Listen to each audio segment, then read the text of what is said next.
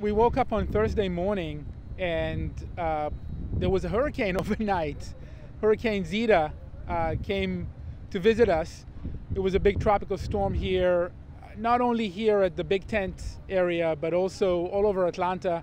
People lost power, people lost internet connectivity, houses were down, there were some even casualties. And when we arrived here Thursday morning, we were shocked because the orchestra tent was a complete mess. It was turned upside down.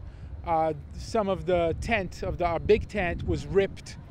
Everything was drenched with water, and some serious damage to a lot of equipment. And we didn't know whether we can go on or not. The first look, it looked really, really bad. And what happened was pretty incredible with this team of stagehands and production and tech folks that just got together and turned it around. And it's back again. A few hours later, we have a show tonight. The crew came in. They didn't balk. They just immediately got to work. They started breaking everything apart. They started assessing the damage. They started looking at the dimmers, looking at the tech tables, the light boards, the sound boards, all of the microphones and equipment, and started putting them back into their crates and making sure that they were stored under safety for the duration of the day. And then they started drying everything out and just seeing what was operable.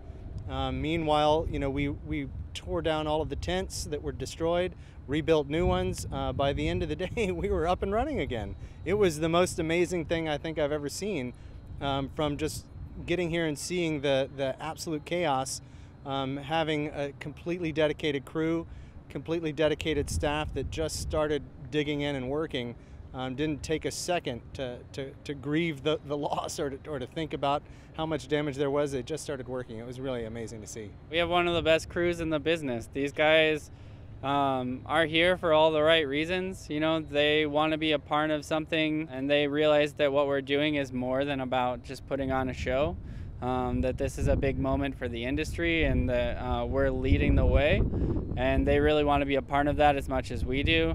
You know, it feels really good to accomplish all of this. I think there have been a lot of milestones in this project and a lot of things that we've learned along the way, and a lot of experiences that were more challenging than I think any of us thought they were going to be. But I take a lot of pride in the people that I get to work with and the people who share the passion that I have for getting this done. I mean, it comes down to the people. And I think that's really cool, and it's something that I'm really proud of, is that we have the right people to pull off incredible things. It was the exact same crew. We would like to call in more people, but due to COVID and all that, you know, you're limited with who's been tested or not, but everybody came through, you know. People like myself who travel an hour one way, you know, it was nothing. It was, okay, I'm waking up, give me a second, I'll grab a coffee, you know, and I'll be there. We all came here, and yes, it was still a little rain, still a little challenges, you know, and our hearts were broken. All this hard work we put in looked like it was in ruins, you know. But like I said, everybody laced up their bootstraps and said, you know what, we've done it once, we've done it twice, why not do it again? You know, the rain beforehand, now the storm now. With a pandemic, I mean, we've had everything thrown at us. Look at us now, you know. We're ready for some more. The best part about all this is people are back working that haven't had jobs for 6 months. They're feeding their children. They're providing the way of life that they used to once have and to live an American dream. And to me, that's some of the blessings that's coming out of this. But you can't keep us down. You know, I said that to Tomer yesterday. I said, we've been through a lot, and, you know, as much as we'd like to say that I think it's over now and we won't go through anything else, I'm sure there probably will be, but you can't keep us down, and we always fight back, and it's because we love what we do, and it shows. I'm just a big believer that life is full of obstacles, and what stands in the way become the way if you just approach it with a positive attitude.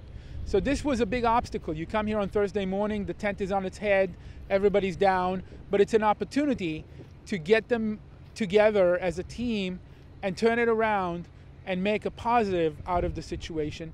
And our life is full of, unfortunately, of those challenges. I look forward to 2021 when presumably things will be better. But I think it's just a matter of life and humanity. We always encounter obstacles, and we just need to carry on. I think that each and every member of the team that is involved in this, from the orchestra to the stagehands to the singers to the front of house, the Atlanta Opera staff, everybody realizes that this is way more than just a show. This is not just entertainment. This says something about our time. It says something about our perseverance and our persistence, because we were punched so many times in the face in the past few months, and yet we always find a way to get up and continue the fight, and the fight goes on.